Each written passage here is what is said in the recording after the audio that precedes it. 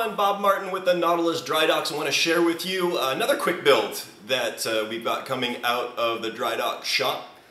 This is a plastic bottle kit conversion.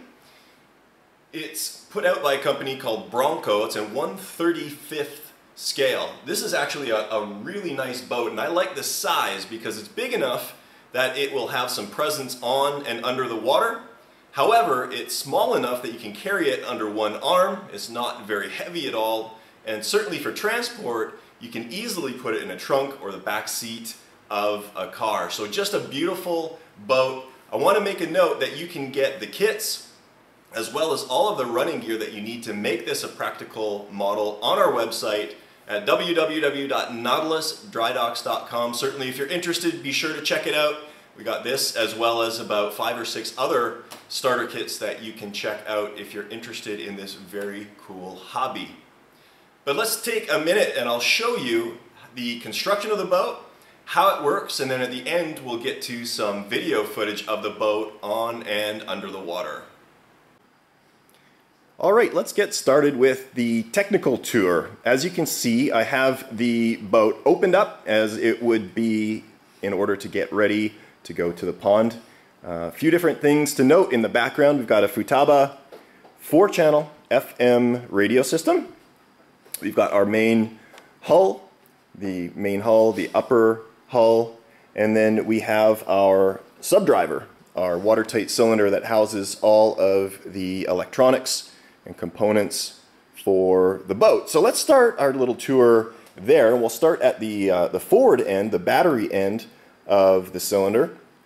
In the very front you can see that we have a power lead here, and that connects to this lead, which is connected to the upper hull. And I've got red and green LED lights in the conning tower.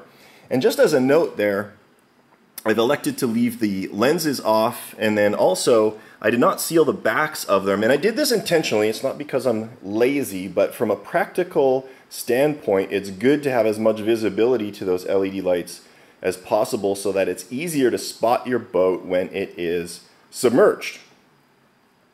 So this, as I said, is the forward battery compartment. You can see the main drive battery in there. It's a 3300 milliamp hour lithium polymer battery.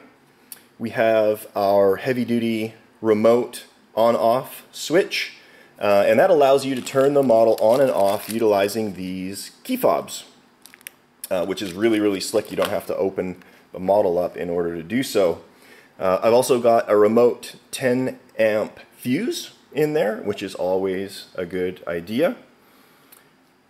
Moving back, we have our main ballast tank. And we've got the conduit that allows the power to go from the front all the way to the back of the cylinder. And then we've got air hoses for the ballast tank. And this boat utilizes a semi-aspirated snort system. It's something that David Merriman came up with. And that basically allows you to have a fully functioning ballast system without the need for gas. I'll get into that in a minute when we take a look at the upper hull. Moving into the back, we've got our receiver, our ballast servo, and then our servos for rudder dive planes. I've got an automatic pitch controller and the main drive motor in the back. On the back you can see the single shaft output as well as 2 magnetic linkage connectors. And if we take a look at the inside of the boat, these are the heavy-duty versions of it, so it's a much stronger connection than if we were to, say, use 2 of the smaller ones together. But you can see the rudder linkages there and the dive planes. And the way that this is set up, the forward planes connect through there, and it runs through this channel all the way to the front. So you can see as we manipulate the rear planes, the front planes operate as well. So kind of a slick system. It's all hidden underneath. Taking a look at the upper hull here, we can see our snort air hose, and that connects to the top of the cylinder. And this is really kind of the business end of the system. What we've got is a valve here that is actuated by this foam float. So if we think about this, the reason that this works so well is when the boat is submerged, the float wants to rise, it closes the valve, the air pump will draw air from the battery and electronics compartment of the cylinder and force it into the ballast tank, causing a change in buoyancy and causing the boat to surface.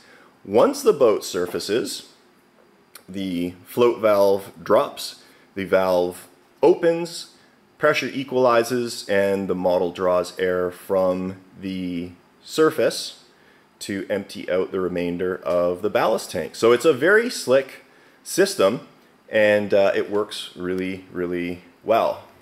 You can see some leads for the LED lights tucked in neatly up there, as well as some flotation foam.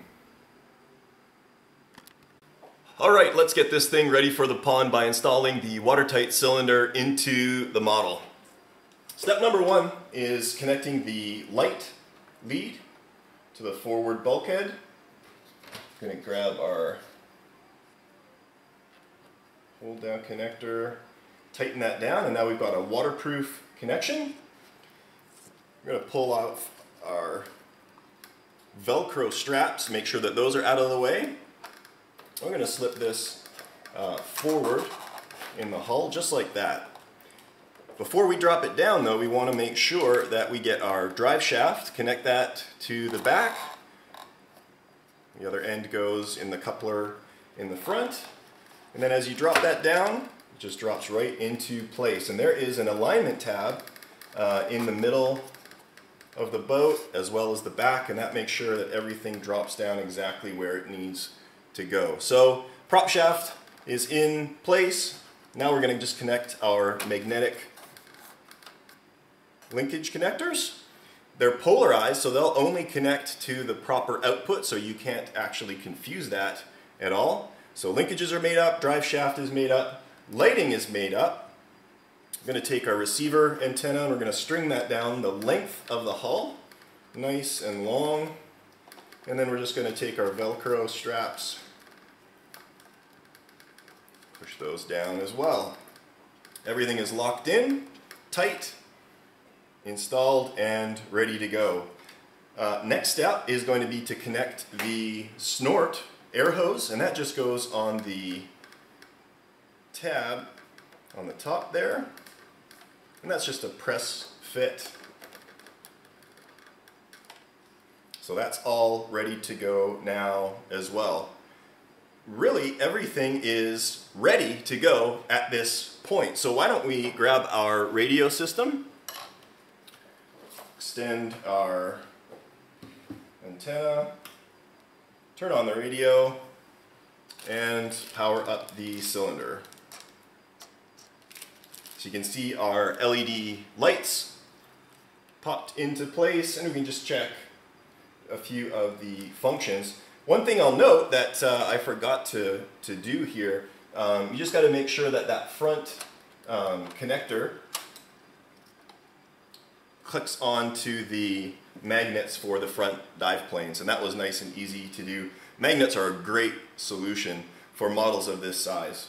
So here's our dive planes actuating, going through the full range of motion, rudder.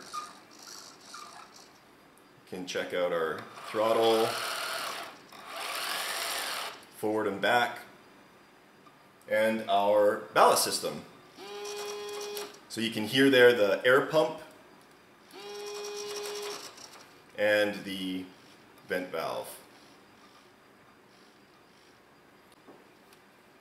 So now that everything is connected, ready to go, what we're going to do is put our upper hull on. I'm going to tuck our air hose out of the way, our light connector out of the way. Tab goes down in front. Just drop the hull down. Again, making sure you don't trap any of the air hoses or anything like that. tabs go in place, and that is it.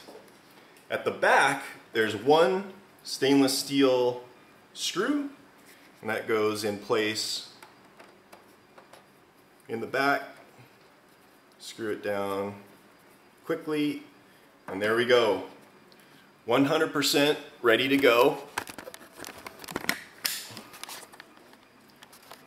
Here is our operational, or ready to operate, Type 23 coastal submarine. Now that we've got it all ready to go, why don't we head out to the pond and take a look and see how this thing actually performs in the water.